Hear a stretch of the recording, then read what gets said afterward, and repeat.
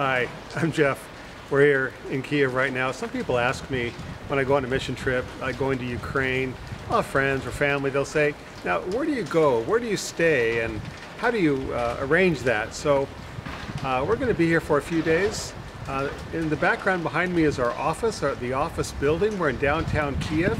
This is middle of January and it's quite cold, but it's not snowing right now and that's good. So I just wanted to get a quick shot here of our office area where I go to work in Ukraine. And we're going to be kind of touring around the city for the next couple of days, going to visit some of our projects in eastern Ukraine, in Konotop, the Hearts of Love Center, as well as out to our winter camp where about 100 kids are having a great time right now in the camp. So come along with us and enjoy the show. Thank you.